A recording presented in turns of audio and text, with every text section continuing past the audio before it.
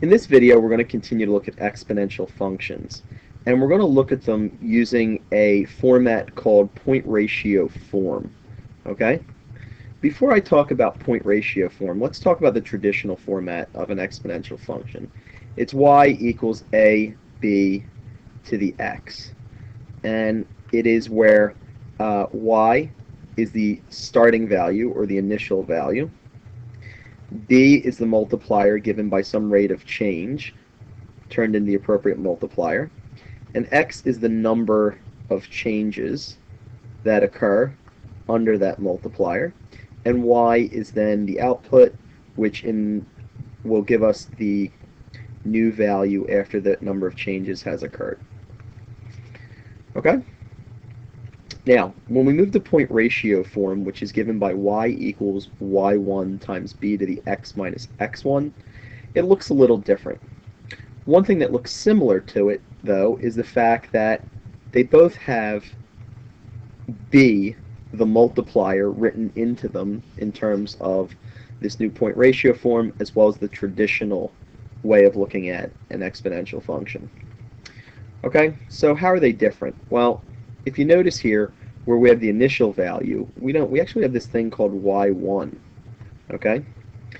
And this is what makes point ratio form a little different. Well, you can't talk about y1 without talking about x1. And what it's saying, and I talked about this in class, is that as long as you know the multiplier in an exponential scenario and a point from the data set, it doesn't have to be the initial point. You could write it in this format. So as long as you know some point that's in the data set, or if you think about it graphically, on the curve, you can apply this format, again, as long as you have knowledge of the multiplier. So there's infinite correct ways to actually write some exponential function if you know the multiplier and all the points on the curve. So we're going to see how we put that to work a little differently than this traditional format that you guys have seen in this word problem here. So what does it say? It says, Casey hit a bell in the school clock tower. Her pressure reader held nearby measured the sound intensity or loudness at 40 pounds per square inch after 4 seconds had elapsed, and at 4.7 pounds per square inch after 7 seconds had elapsed. She remembers from her science class that sound decays exponentially. Well, as soon as we hear that, we should start thinking about some type of exponential function, okay, which is going to look like one of these two things. In this case, it's going to look like this point ratio form. Okay, so why point ratio form? This brings us to the first question where it says, name 2 points that the exponential curve must pass through. Anytime we deal with 2 points, it's a great time for point ratio form. And also an indicator is that you don't know the initial value. Okay? So that's going to bring us to identifying 2 points in the problem here. So let's talk about my independent and dependent variables, which you should know are synonymous with x and y. And if you notice, this scenario talks about loudness and elapsed time. Well, it would tend to make more sense to me if we made x the time and y the intensity or the loudness, because it does make sense to say that the intensity depends on how much time has elapsed. And obviously it's going to continue to go down as time elapses because the sound is decaying or just wearing out. It's not going to get louder as time goes on. Okay, so what does that bring us to? It brings us to this XY tree. So we just need to identify these 2 instances from the problem that pair intensity with time. Okay, well the first one we see is that at 4 seconds it's 40 pounds per square inch. And at 7 seconds it's 4.7 pounds per square inch. Okay, obviously again as time is going on, the intensity or loudness is decreasing. Now, as we continue to the next question, which says, find an exponential equation that models this data, again we said, well, when we don't know the initial value, but we know 2 points, it's great for us to be able to use point ratio form. Now you're probably confused because it looks like you're supposed to use 1 point. Well, let me model this just a little bit for a second here, okay? And you'll see why having 2 points is good for us to have. So I'm going to take these values and plug them into this formula twice.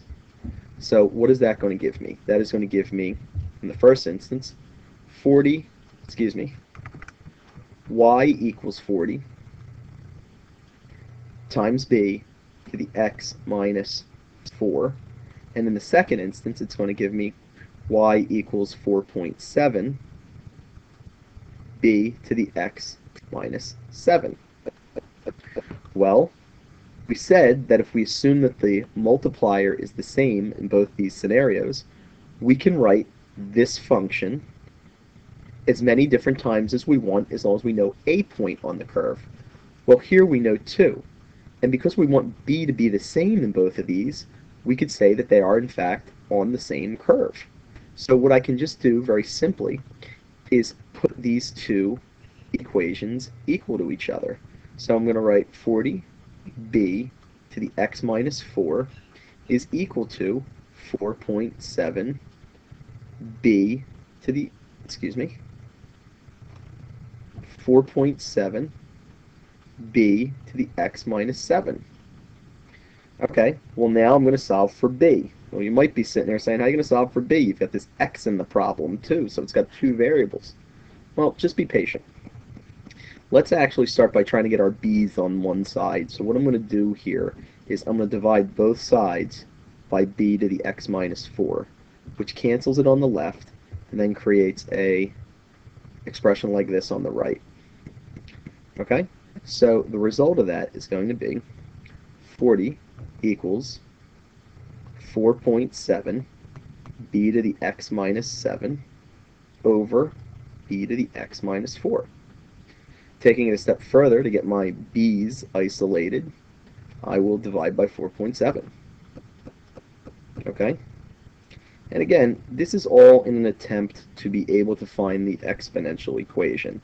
If I find an exponential equation in this form or this form, I've got to find b. Okay? So, where does this take us?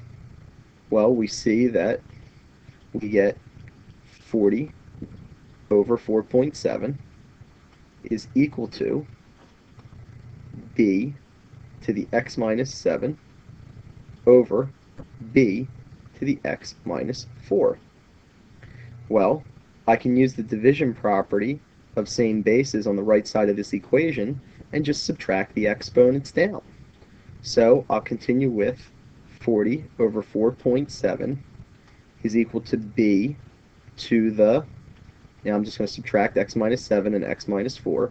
I'm going to write it out so you realize that when I subtract the x minus 4, I've got to think of it as a quantity. So it gives me x minus 7 minus x plus 4, which in fact gets the x's to cancel, which is great, and negative 7 plus 4 is negative 3. So it's b to the negative 3.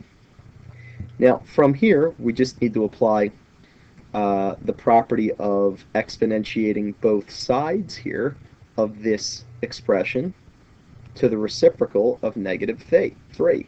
So what's the reciprocal of negative 3? It's negative 1/3.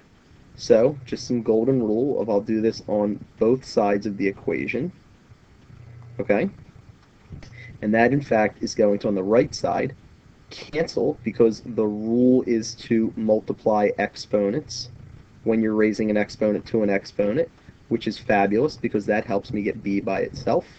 And then I'm just going to go to my calculator to find out the answer to the left side of the equation, which is 40 divided by 4.7 to the negative 1/3.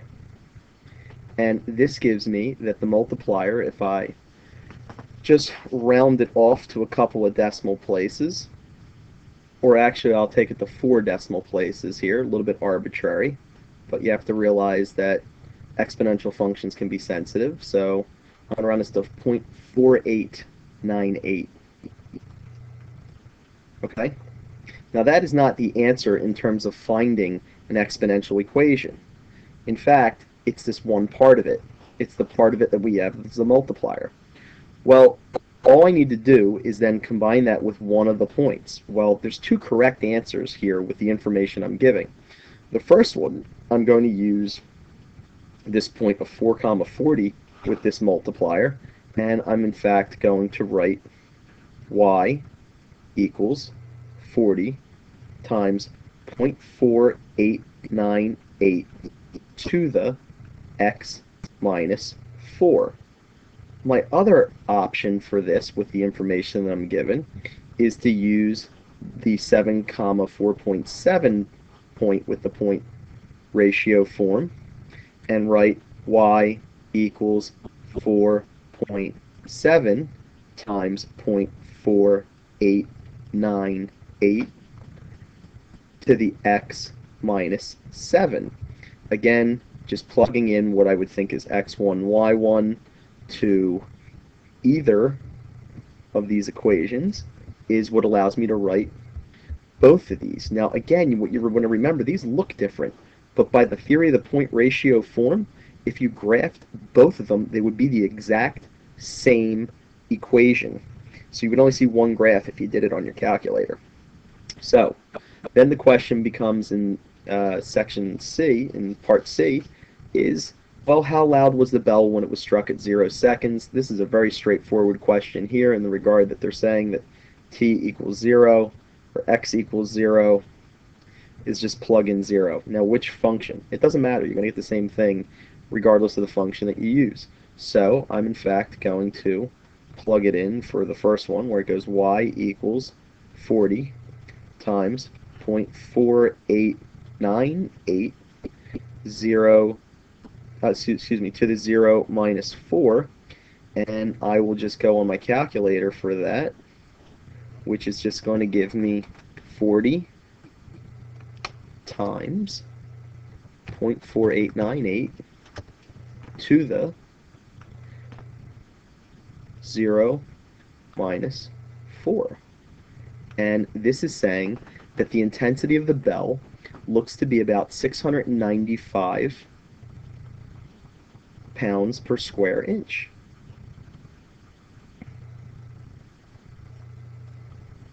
Okay? So, again, this problem hinged on the fact of using point ratio form.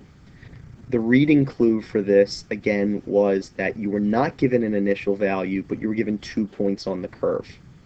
And again, that little bit of a weird idea when you look at the form, it looks like you need 1 point on the curve.